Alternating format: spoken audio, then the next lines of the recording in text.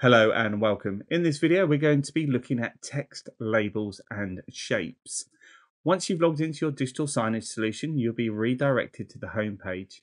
From here, we want to click on the New Creative tab because we're making a new creative. I can then choose to use one of the existing templates where I can edit the content within it, or I can start with a blank page. For this video, we're going to use a blank page, so I'm going to click once on the plus symbol. It's now created a new creative for me. On the left hand side are my widgets, and this is how we're going to bring in our content. In the middle is our canvas, and this is what we will see when we publish it to the digital signage screen. On the right hand side are our settings, and the settings will change depending on which widget we're on. At the moment we're on the default settings, so for the actual creative itself, and the first thing I want to do is rename it. So I'm just going to call this one labels and shapes. Now I can set up my creative to the correct size and orientation I would like it. So I can change the aspect ratio. I can change the screen resolution by simply clicking on and then adjusting the figures. So I can either overtype or use the up and down arrow. I can change using percentages to pixels, and I can change the screen orientation from landscape to portrait. And if I continue down to appearance, we can change the background.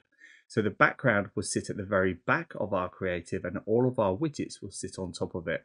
To change the background, simply click on the drop down menu. I can then choose one of the royalty-free backgrounds supplied by Unsplash, or I can use a pre-made solid color, or click the plus symbol and I can choose from the color palette, use a color hex code. I can change the transparency, and I can add a gradient if I wish to do so. But for this training video, we are going to use this background here. So I've clicked it once, it's got a tick on it.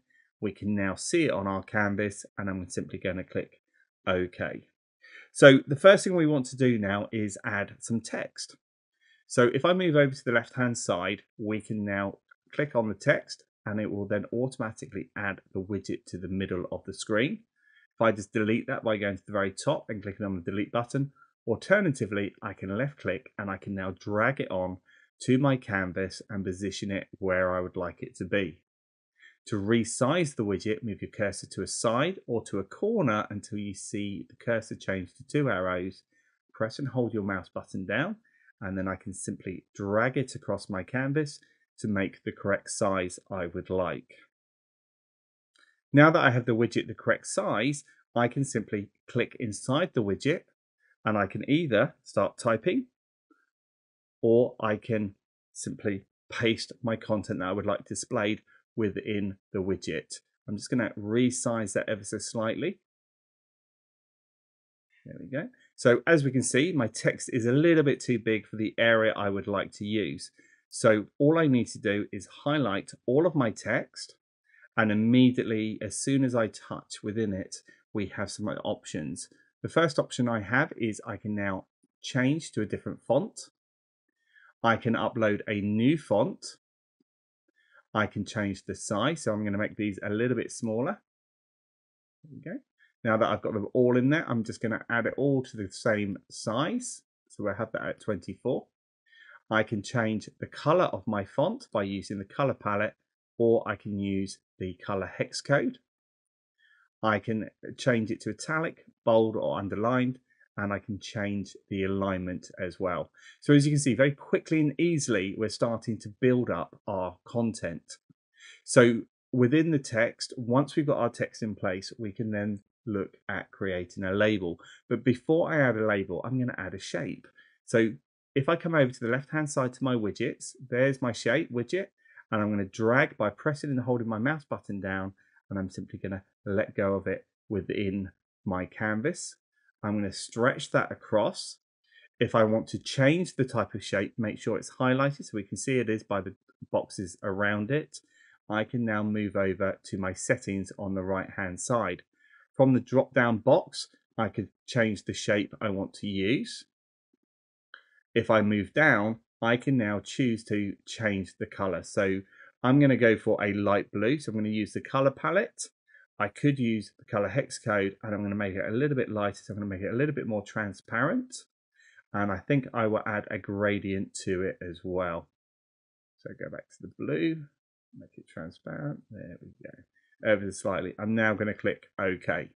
So we can use shapes to actually highlight certain items.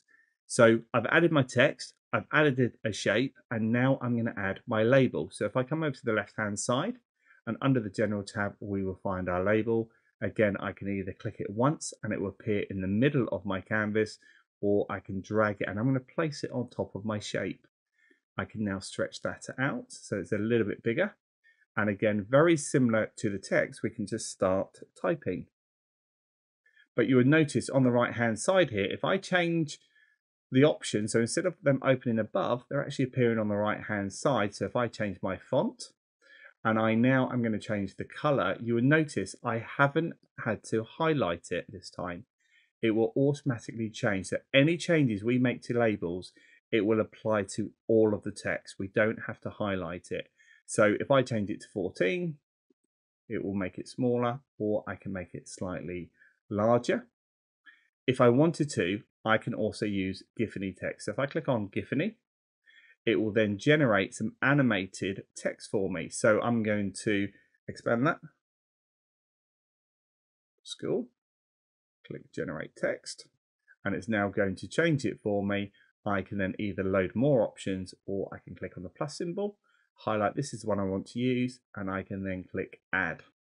It will now bring in the GIPHY text where we had our standard text. So as you can see, we can use shapes as borders, maybe to have a square and then add an image on top of it, just to really highlight certain areas of the screen. So I hope you've enjoyed watching this video on text, shapes and labels. Thank you for your time.